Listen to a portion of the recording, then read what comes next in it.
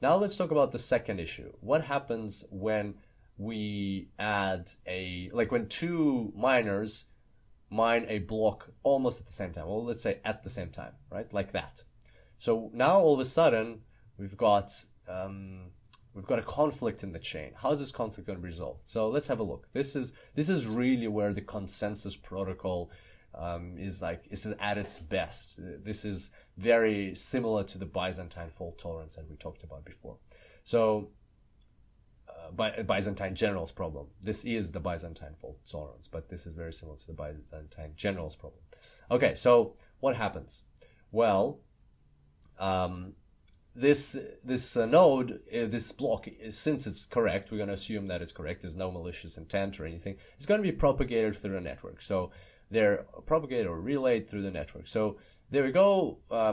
It got relayed to these nodes. They checked it, and they accepted it. This one got relayed there. And like we're just gonna come up with like our own example scenario. So in our example scenario, maybe the connectivity here is faster, so these got propagated first, and then this one is maybe this like longer connection or something. So by the time this one got there, there's already some stuff happening here, and then this one got here. So basically the connection was faster here, and like the information spread here faster than on this side. So that's just for the purpose, for argument's sake. Of course, in real blockchains, this is much bigger. There's like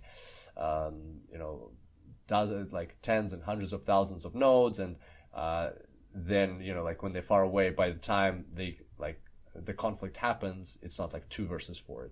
It's a much bigger number, but this still conveys the point. It'll help us understand better. And so now what happens is this node and these nodes are trying to like tell this node that, okay, add this orange block, but this node is saying to these guys, no, you add the purple block. And now here you see orange block, add the orange block, and he's saying, no, add the purple block. Finally, the connection's gone through. So you can see we got an issue, and this is here you can probably tell that it's very similar to that Byzantine generals problem when you got conflicting messages going across the network. So that's why we need Byzantine fault tolerance. Okay, and so what happens? What's a consensus protocol in blockchains? We remember with the generals, their consensus protocol was to look at the average of what you're getting and the average of the messages that you're getting, and then do that, right? So like somebody's saying attack, somebody's saying retreat, and then decide from there. Take not the average, take the majority, not the average, the majority. Look at the majority of the messages that you're getting, and then do that. Well, in blockchain, the consensus protocol is different. In blockchain, what the nodes do is they're like, okay, that's fine. So you've got a purple block, I've got an orange block. We got 2 versions of the chain right now. So we've got competing chains. What we're going to do is we're going to wait, and we're going to wait until another block is added. And once that block is added, then we'll see which of the 2 chains is longer. And so which chain basically adds a block first, you guys or us?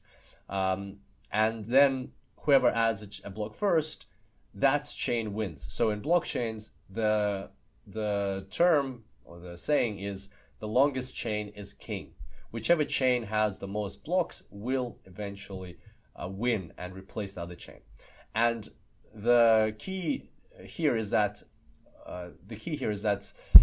the part of the network that has the highest hashing power will eventually generate the longest chain. And it's very easy to see in this example. We can see that here we've got 4 computers, and here we only have 2. And assuming they have the same hashing power for each computer. So hashing power is basically how many hashes can you check per second.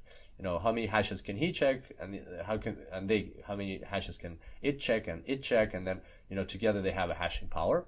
And how many hashes can each one of these check, and together they have hashing power. Assuming they have the same hashing power, these guys have double the hashing power than these guys. So the orange chain is double the hashing power than the purple chain, which means that statistically speaking, these guys have a twice as high chance of finding of solving the cryptographic puzzle first. So of solving their cryptographic puzzle, because all cryptographic puzzles are equal, you just need to find the hash for the block.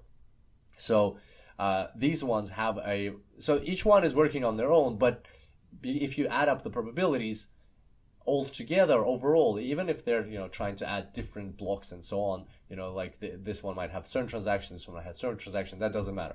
Overall, statistically speaking, this group of nodes has a much higher or double chance of finding a next block or finding the next block in their chain, whatever it is, like coming up with a block to add to their chain, because there's more hashing power.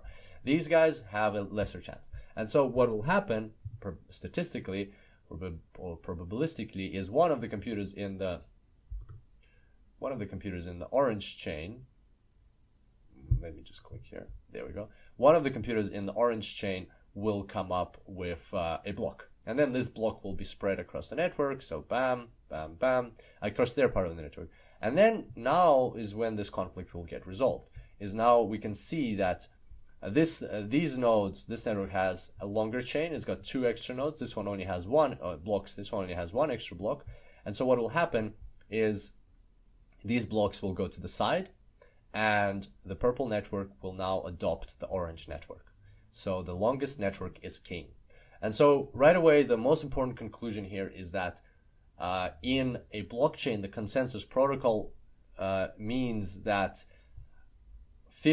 those who have 51% of the hashing power, or just more than 50% of the hashing power, that chain will win. So in blockchain, like unlike the Byzantine generals problem, where remember we talked about like they cannot come to consensus even if there's 30% malicious or like traitors, here they will. So in that case they cannot come to a consensus. They have to have like 70 plus on the 70 plus non-traders or 70 plus agreeing generals to come to consensus. In a blockchain, it's better. In a blockchain, you only need 51%, and that's from what we just discussed, that it basically goes down to probabilities and hashing power. So as long as you have more than 50% of the hashing power on one side agreeing, more than 50% of the hashing power coming to a consensus, the blockchain will come to consensus. So as you can see, the consensus protocol in a blockchain is more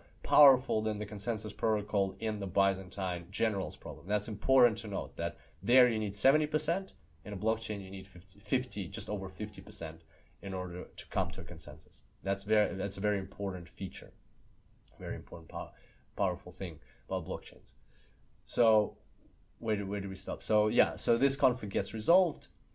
These blocks go to the side, and these blocks, are actually now called orphaned blocks. So let's do that. There we go. These are orphan blocks. And so unfortunately, the miner that mined this block in the first place, what happens is their transaction, their reward is actually contained in that block. It's in there. It's not like they got paid in cash. All the transactions, and we'll talk about this more in module 2, they're actually in the blockchain. So basically, the reward won't be valid anymore. Only this reward will be valid that miner got. And also the transactions that were in this block, they're no longer valid. So that's why it's important in a blockchain to actually wait until a couple of blocks are added to make sure that your transactions have been accepted, and then they're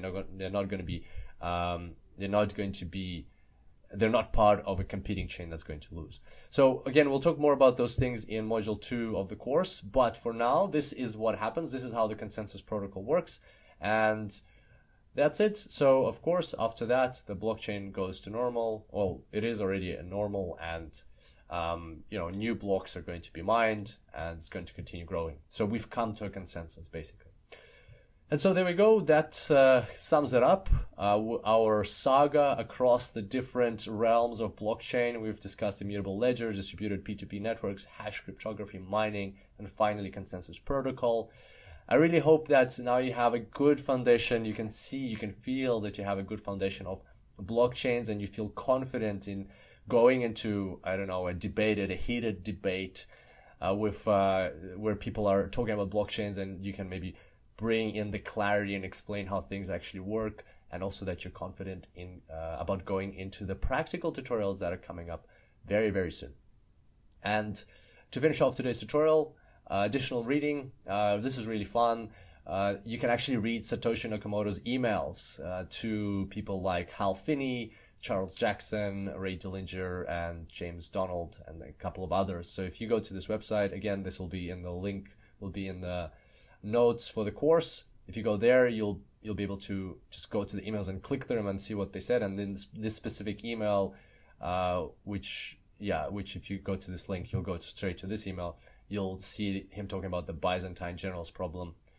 He puts it in a funny way through like hacking a Wi-Fi, but basically in the term of blockchain. Interesting short read, and as promised, the article about blockchain consensus protocols. It's a short one and just gives a high-level overview of what other consensus protocols exist out there for blockchains, which can be also very useful. On that note, thank you so much for being here and going through these tutorials on Module 1 of blockchain. I look forward to seeing you back here next time, and until then, enjoy blockchains.